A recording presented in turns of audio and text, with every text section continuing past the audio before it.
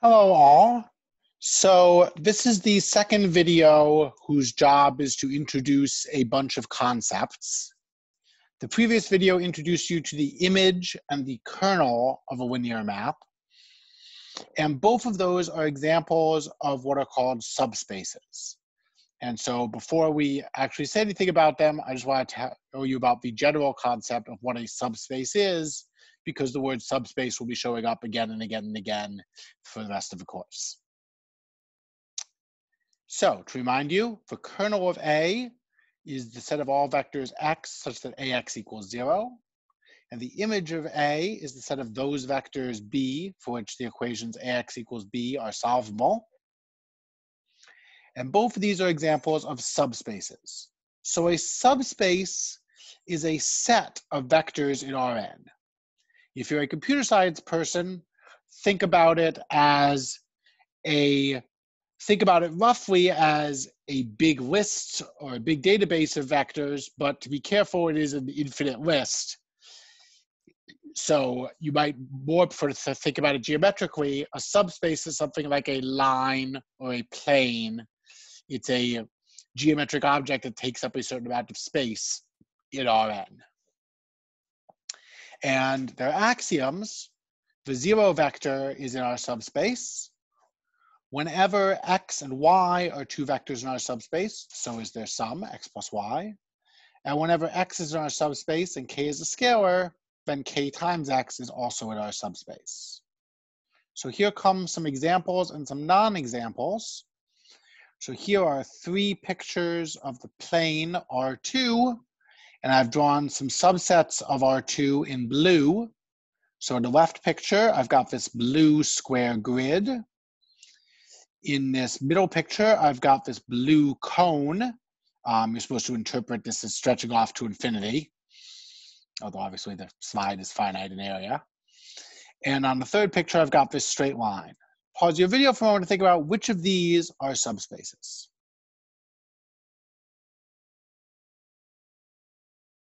Whoops. Sorry, I planned to answer that question. So the third one is a subspace and the others are not. So let's see the conditions on the third one. First of all, the line does go through 0. So 0 is in our subspace. If I have 2 vectors on this line and I take their sum, here's the sum of those 2 vectors, that will also be a vector on this line.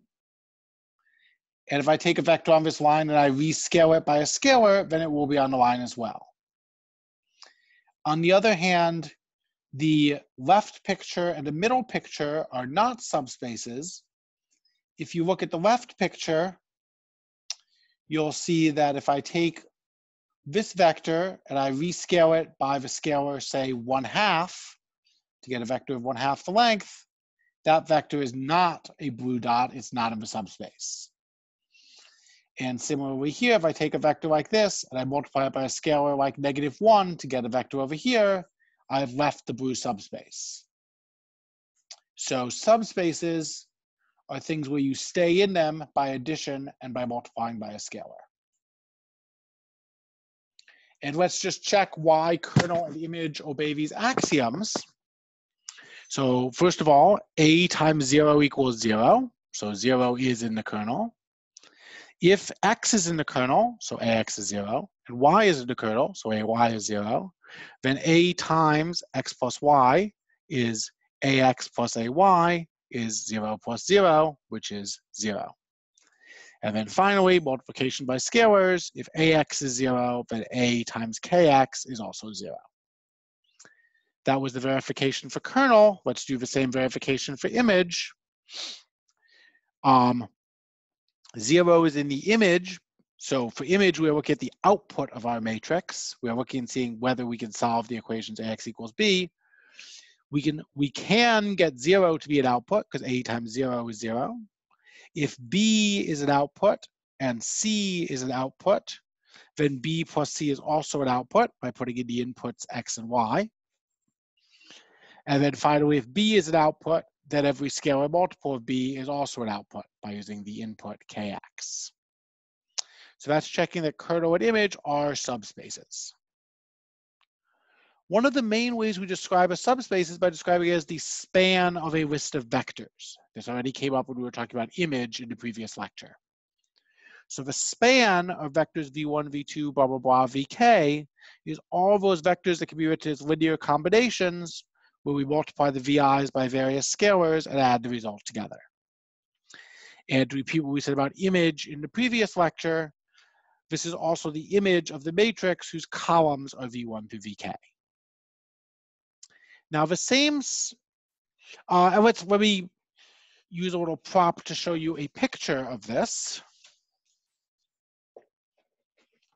So here is a two-dimensional plane. And so if we are going to span it, that means we're going to give a bunch of vectors on the plane such that every vector on the plane is a linear combination of those vectors.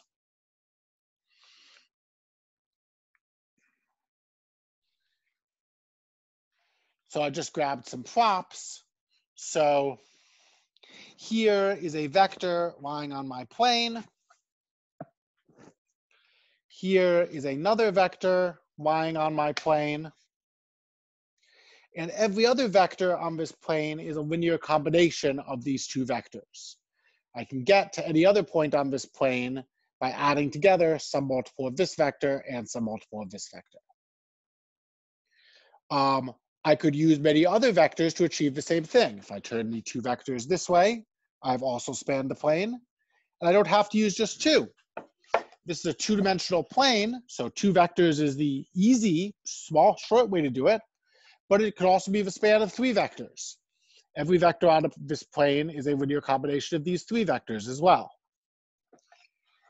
So here in equations is the same sort of thing that I was saying a moment ago with physical props. If I look at the plane x plus y plus z equals 0 in three-dimensional space, that's the span of these two vectors over here. You can check for yourself. Any vector x, y, z, where x plus y plus z equals 0 is a linear combination of those two vectors. But it's also the span of these two vectors here. It's also the span, again, of these two vectors here. And using two vectors is efficient, but I can be not efficient if I want to be not efficient. I can also write it as the span of these three vectors. There are tons of different ways I can write the same plane as the span of a list of vectors.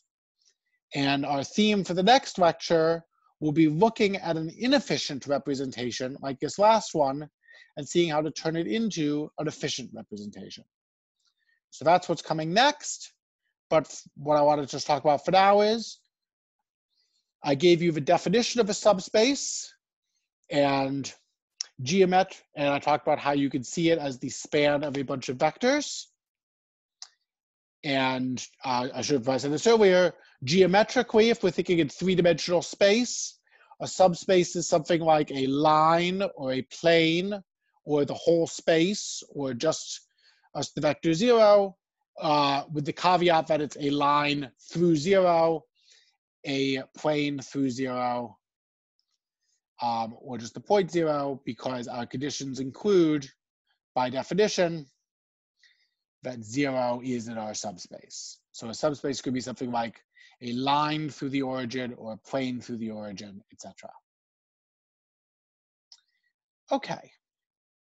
So where we will pick up in the next lecture is talking about how to think about the different ways we could write a subspace as a span of a list of vectors, and in particular, how we could detect that a list of vectors was needlessly long and how we could make it shorter. See you there.